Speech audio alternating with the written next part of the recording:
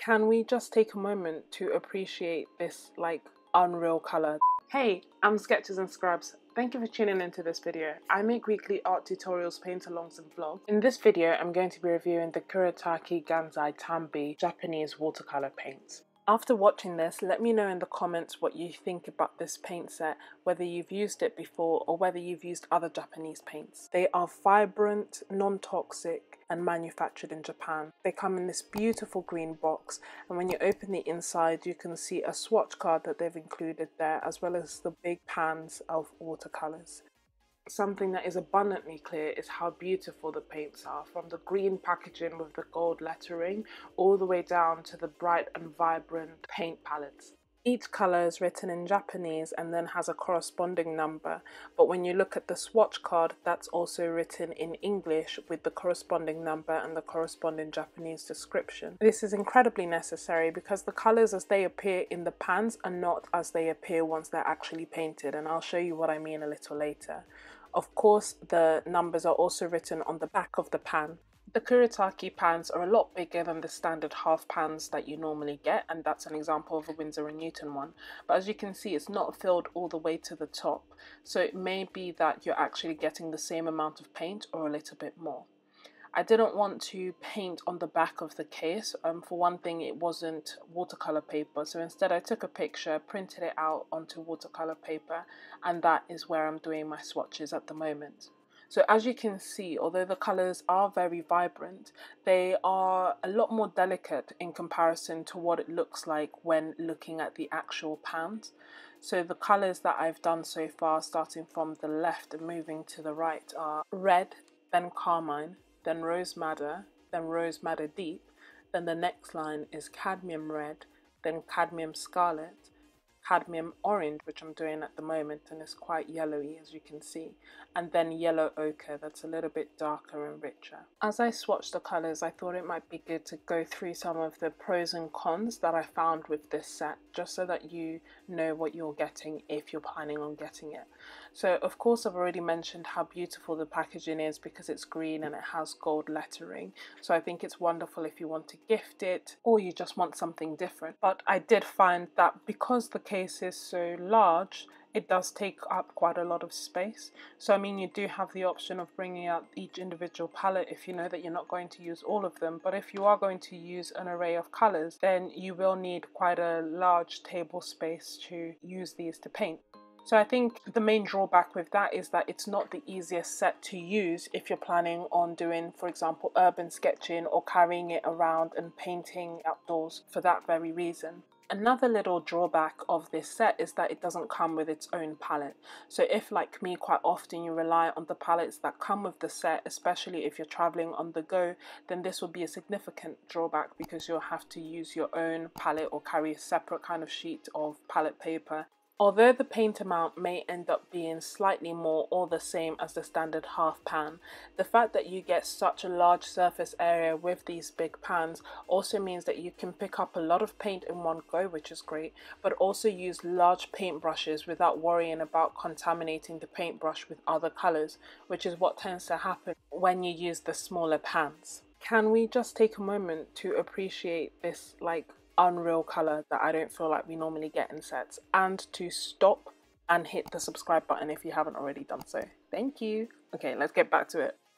So now that we've talked about the packaging and some of their pros and cons, let's talk about the actual colours. These are traditional Japanese watercolour paints, which means that they are made differently to the watercolour paints that we tend to get here in the West, and that they have different forms of binders. What that translates to for us as painters is that they don't granulate as much as others, and they're also described as being more pigmented. I think that stands true when looking at the blues and the purples and some of the greens. I think you can see at the moment, looking at the page, how those colours are just standing out from the page and how bright they are. When I compare it to the reds, for example, then I can see that actually they are not as bright and as vibrant as other colours or as I may get with other brands. The difference is abundantly clear when you look at wet versus dry. And I think here you can see the importance of having a swatch card so that you can actually tell what colours are in the paint pans. And I actually recommend, instead of doing it on the actual case, just getting some watercolor paper and doing it on there so that you can actually see how the colors will behave on the paper that you use. Here I'm going to be doing each flower in the same color just so that you can see how those colors behave. So almost like a floral swatch, if you like. Initially, when I start the painting, they are all very vibrant. They all kind of somewhat match the color of the pans that they came from. But as you see, when they'll dry, they do become very light and they fade. They become more transparent. If you look online, there's like big debates over people saying, oh yes, this is, I thought this was going to be really good, but it's not working properly, etc., etc. And one school of thought is that it's not working properly, but the other school of thought, and the one that I think I have adopted, is that they are working as they should, but because it's a different art medium and it's from a different culture, it works as it's meant to work for them. So they are not meant to be as pigmented, they're not meant to granulate as the paints that we get over here tend to granulate, because a lot of the time the artwork from that region doesn't require that and doesn't want that. So they are more delicate, they are more understated, and I find that is the case for everything apart from the blues and the purples. And you'll see that already as the cadmium colours are starting to dry, so the top row is starting to dry, you'll see that they'll just get lighter and lighter and lighter. Personally, I am not a fan of granulating paints, so this is actually a pro for me, but if that is an effect you're looking for, then this would be a significant con for you. So they are more transparent or translucent, if you like, and not as opaque.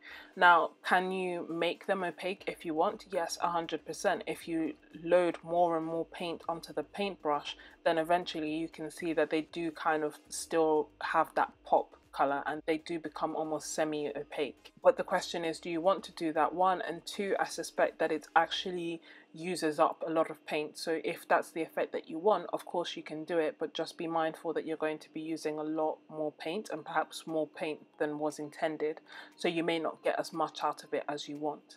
Other benefits that I noticed from this pan is that they were quite nice and easy to layer, and also easy to lift, which just meant I could use it differently and I could get a lot more effects than I expected with this set. Looking at the blues, as I've already mentioned, and the purples, as you'll see shortly, they are incredibly vibrant, and they remained vibrant irrespective of how much paint I was using. So that is the one thing that I would say contrast. Although the reds and the yellows and some of the greens were a bit more delicate and kind of faded a bit, this set had some of the brightest blues that I have ever had and the brightest purples that I have ever come across. So it was really, really nice to use. Another thing that I have to mention is the fact that they come with 3 beautiful metallic colors.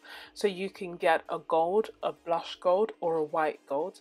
And then it also has white paint. So I outlined and labeled the colors, and then here you can see the majority of them. And then I did another piece where you could see that if you want, you can get bright and vibrant reds. There are 36 colours in this set, and as you can see in this piece, I just painted some of the ones that I would use most commonly. So those are the reds, the oranges, the yellows, the blues and the purples. Kudos if you've made it this far into the video, you're the real MVP. Now I'm going to be showing you some different pieces that I've painted with the Kuretake paints so that you can get a better idea of the colour range and how you can use them. So creating light blush colours is very easy, as you can see in these 2 pieces. So whereas usually I would struggle to get these light kind of pastel colours, with this set it was very, very easy. Conversely, these are the blues. So the 2 pieces on the left are Kuretake and the one on the right is Winsor & Newton. You can see which was brighter. Looking at these 2 pieces, this one is Kuretake on the left and this is Winsor & Newton, and you can see that the yellows and the pinks are just brighter on the Winsor & Newton than they are in the Kuretake set. And here is a flip through just to show you other examples of pieces that I painted using the Kuretake paint set. I do love this watercolor set. It's one of my go-tos when I am at home, especially if I know that I want to paint something really delicate. To recap on the pros and cons. So the packaging is beautiful, which is so nice to look at and I think nice to gift. But on the other hand, it is made out of cardboard, which means that it could get easily damaged by either water or just if it's manhandled. It does have really nice large pans, which make it nice to paint with large paintbrushes because you have a larger surface area.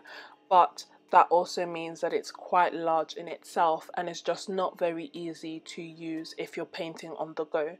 To travel from one place to another, then yeah, it doesn't actually take that much space because it's kind of like an A4 size and maybe 1.5 centimeters thick. But if you're painting on the go, then no, it's not really going to work. Not only because of the size, but also because of the fact that it doesn't come with a palette, so you'd need a separate palette to paint with as well. It is affordable considering how many paints you're getting and how much of the paint and the wonderful range that you're getting, as well as the good range of colours. You do get very bright blues and bright purples, but with the reds, as I've demonstrated, they do tend to kind of be a bit faded. If you're happy with that, that's fine. If you want to change it, you can by just using a lot more paint. There are 36 colours included, including 3 metallic colours, which is great, but I can't tell, and I couldn't see any review that could tell whether these were actually light fast, i.e. whether they would stand the test of time if you were to leave them in the light, and whether they would be appropriate to perhaps sell as like a professional piece, although it does say it can be used by professional watercolorists.